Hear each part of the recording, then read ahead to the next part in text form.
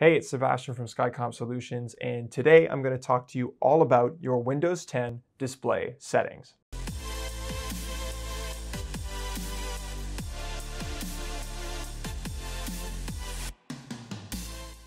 So you have a laptop, you're working from home, and you want something that maybe gives you a little bit of a bigger view of what's on your computer.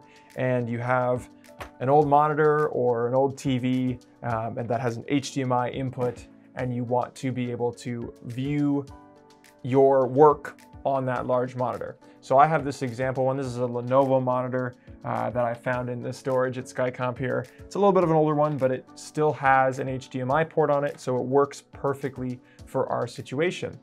Your next step is going to be to plug your HDMI into your laptop, and then the other end of the HDMI into the back of this monitor. And then you're going to have a second display.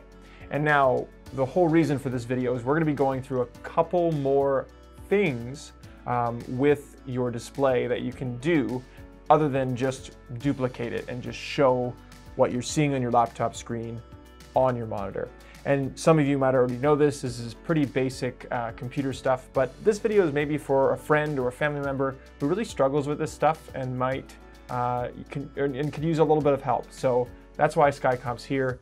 We're here to show you those things in a way that everyone can understand. So the first thing I'm going to do is go to our Windows kind of button in the bottom left corner there. It's going to be on all Windows machines. You're going to go to the settings option. So we can click settings there. And then you have a whole bunch of different menus for all the settings across Windows 10. And you're going to go to System, which has Display, Sound, Notifications, and Power. Perfect. And right now we're in display settings. You can see on my screen, you're going to be able to see that. And on this monitor right beside me here, you can see that it has 1 with a line and 2. And that basically means it's duplicating the displays on both monitors. So what display does is it labels each of your monitors with a number. And that number is, if it's a primary, so if it's 1, that means it is going to be the main laptop screen, this one right here. So this laptop screen that you guys can't see is my primary monitor. Then the secondary monitor would be this one here plugged in. And if you had 3 HDMI ports or an HDMI port and a display port, or a Thunderbolt HDMI and display port, it would go all the way up to 3 or 4 monitors, and your first display monitor, your primary, would be the one that is on your machine itself, and your secondary or third display will be the separate monitors. But right now I have it duplicating, so it's exactly what's happening on the screen in front of me is exactly what's happening on this monitor in front of you. So that's one way to view your monitors, and usually when you first plug in an HDMI cable, that's what it starts out as. So if you like that, if you just want to be able to see your monitor, great. On a bigger scale, great. And you just want 2 of them, awesome. But most people, if you're working in an office environment like the Skycomp team does, we open Excel, we open different windows, we open different documents, and it really helps to be able to move those things over to another window so that you can keep working on what you're working on, but maybe view an Excel sheet or something else. So let's jump over here. We're going to just scroll down, and right now it says multiple displays. You don't have to worry about your scale, layout, anything like that until you switch your display. So we'll go over that in a moment. But to duplicate your displays, all you're gonna have to do is hit this drop down and hit extend these displays. So now if you had multiple displays, you might wanna only show data or show the screen on one of those displays. So you would hit show only on 1, show only on 2, and the other monitor is going to go black. We want to see it on both, and we want to see different monitors on both. So we're going to hit extend these displays. It's going to make some changes. Awesome. And we're going to keep those changes. So right now what you're seeing is a blank monitor screen. So I can show you by dragging over my display settings, I can see, so now you're on a completely different display. So this display is completely separate from this device. The only thing that links it together is by the side of the screen. So you have to find which edge your screen is on. And to do that, you have to go full screen. I like to go full screen with this so we can actually see what we're doing. And then you'll see number 1 and 2. So you'll see that the right-hand side edge is connected to 2. And if you're ever concerned about what monitor is which, and you don't know what Windows is labeling your monitors, you can always hit Identify, and then it tells you in nice big bold letters which monitor is yours. So we know that 1 is on the right-hand side of 2. So we know that 2 is on the left-hand side of 1 here. So if I go over screens here, I can see it appearing on this screen in front of me right here.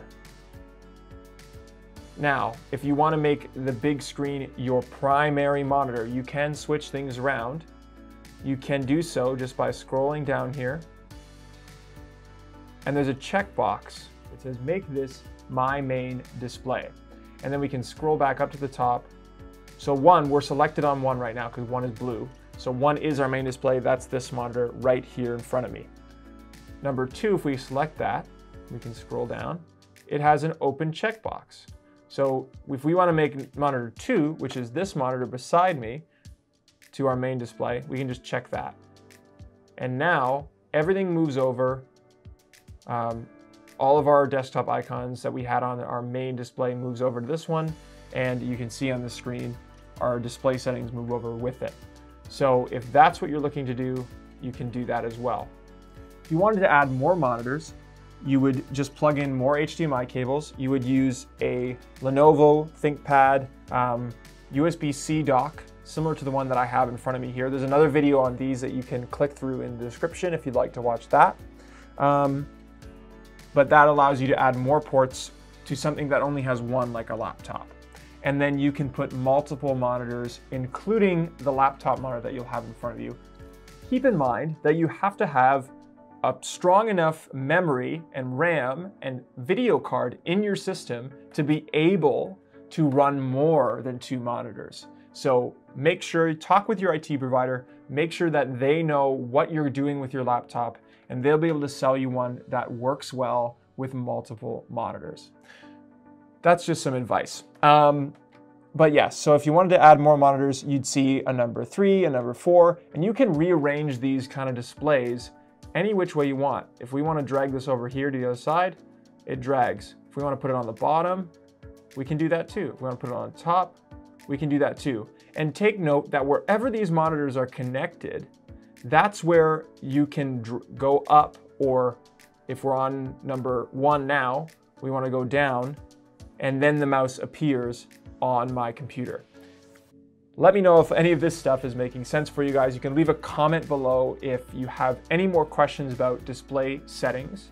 Now, one thing we didn't cover is the scale of the display. So I'm going to go back to making this my main display. Or no, sorry, I want to make 1 my main display. Perfect, we're going to check that off. Now my main display is back in front of me here. That's perfect. When you have 2 types of monitors, sometimes the scaling can be off. Windows does a really good job of auto scaling sizes and making sure that the right resolution matches to your computer. You can see if I scroll down over here, I'll bring this up so you guys can see it. There we go. But you can see it's 100% scale and layout recommended. And the display kind of aspect ratio here is 1920 by 1080. That's great, but if you're using a different size monitor, you can go up to the top here, select the monitor that you're using. So we're gonna identify, we're gonna make sure I'm using 2. Okay, so this is 2. So if we wanna change our scale, again, usually we don't wanna go away from the recommended scale, but if you have a larger 4K monitor or something like that, you'll have the option to do that. And a 1280 by 720 is another common HD monitor size, so we're gonna switch to that. And we're gonna go back and keep those changes. So you can just see that things got a little bit bigger, maybe a little bit lower res, but it looks nice and crisp, so that works as well. So even if you have, a smaller monitor, you can even see that 1080 compared to 720 in your kind of display settings there. You can see what that looks like. But yeah, and if you ever at any point don't like these settings, you can always go back to the recommended 1080 by 1920. And we can go back down here and keep changes. So of course, if you have any questions about how to change your display settings, how to make your display look perfect for what you're working with, those are the settings that we broke down today that you're going to want to mainly go through and check. Again, if you want to just use your main laptop screen and just have a bigger screen with the same thing on it, duplicating displays is really easy. And when you want to have two separate monitors, that would be extending your displays. So there's lots of options that you can do within Windows. It's very intuitive, very straightforward. And of course, if you have any questions or need any help, you can always leave a comment below and we'll do our best to help you out. I hope that you found this video helpful. I hope that you learned something today. And if you'd like to see other videos that Skycomp Solutions produces, you can click over here. If you want to watch videos on Microsoft Teams, you can click over here. Thanks for watching, and we'll see you next time.